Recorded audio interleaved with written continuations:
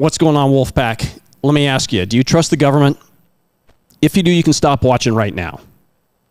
All right, you're still here. So let's talk about something that I believe is one of our greatest emerging threats to our individual freedoms.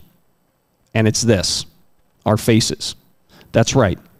Whether you know it or not, someone, something is always watching. And we were made keenly aware of it this past week with the Chinese balloon floating over our nation, spying on us. All right, but that's just the tip of the iceberg. Someone is watching, someone is recording, someone is analyzing everything. Now, it used to be that we got our picture taken for our high school yearbook, or maybe a license, or a passport. That's right. Unfortunately for some of us, like Bill Gates here, he ended up on the wrong side of the law. And he had a mugshot taken. But today, you are getting your picture taken everywhere. Take a look at the buildings around you. Closed caption TV cameras everywhere. Our iPhones with facial recognition. Also, our social networks with people tagging us left and right. Our pictures are everywhere. And those pictures are going into databases in the cloud, and they are being analyzed where sophisticated AI, machine learning, is creating a fingerprint-like profile of your face. And unfortunately, we're voluntarily doing this in many cases with our permission. It's not even non-permissive. I mean, we use facial recognition to unlock our phones. A picture's being taken, it's being ID'd. We use facial recognition to tag ourselves with friends in photos. Look at this, Apple iPhoto, organizing all of our friends, even ourselves, under each of all our individual names, using our facial features to identify us and put us in a particular bucket. Let's not be naive.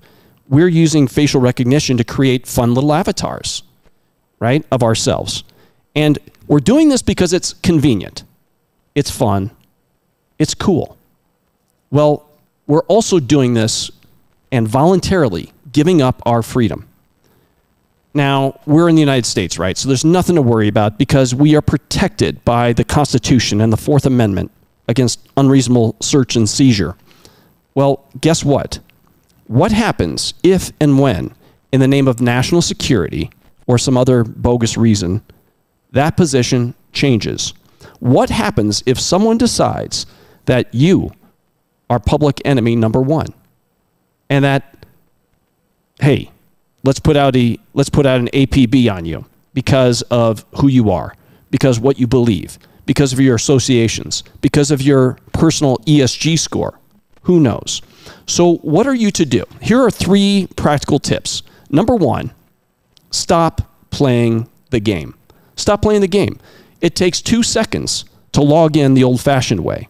Avoid facial recognition. Stop posting. Stop tagging. Number 2, spoil the data. This simply means confuse the machines, confuse the AI, upload photos that aren't of you, tag them as you.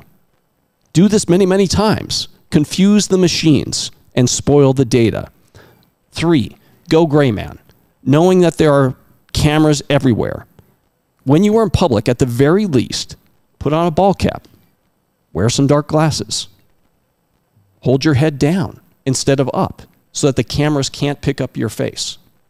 And then, finally, get educated. This is just a teaser. There are so many great resources out there that you can tune into to take active measures to prevent facial recognition from becoming a reality and to prevent your face from becoming the next fingerprint in some federal, state, government organization and being potentially used against you someday. That's all I have for you today, Wolfpack. Keep fighting the good fight and keep on prepping.